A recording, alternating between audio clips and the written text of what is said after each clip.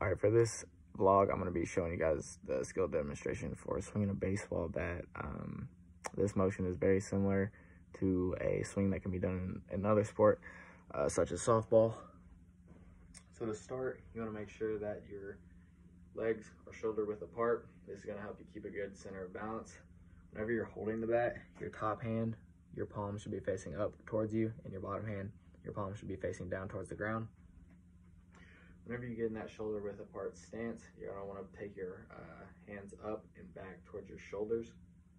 When you go to swing, you wanna make sure that your back leg, which is gonna be my right leg, when you go to swing, you wanna make sure that you shift back and put the weight onto that leg. So whenever you do go to swing, you wanna push all of your weight forward and transfer that onto this first leg.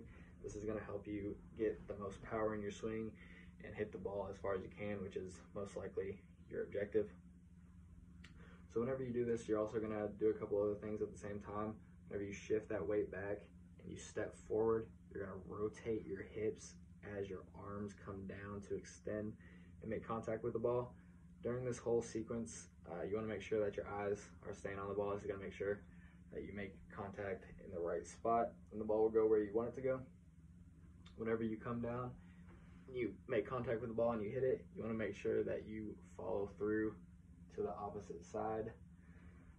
Another thing to keep in mind is that whenever you're finishing this swing, your back foot that you're shifting the weight from should do a squishing the bug motion.